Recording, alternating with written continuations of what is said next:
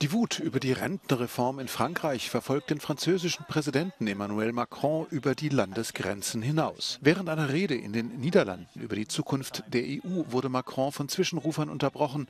Nachdem die Ordnung wiederhergestellt war, sprach er über die Herausforderungen, vor denen Europa stehe. Europa müsse selbstständiger werden, um mit China und den USA konkurrieren zu können, insbesondere bei den grünen Industrien.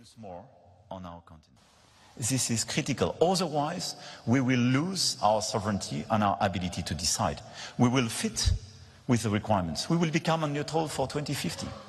But with Chinese or American technologies, which will put us at risk and create a huge turmoil because it will kill jobs and it will create a situation where we will not be in a situation to decide for ourselves.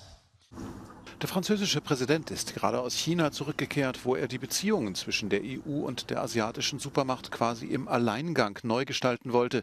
In die Kritik ist er geraten mit der Aussage, Europa brauche eine strategische Autonomie von den USA.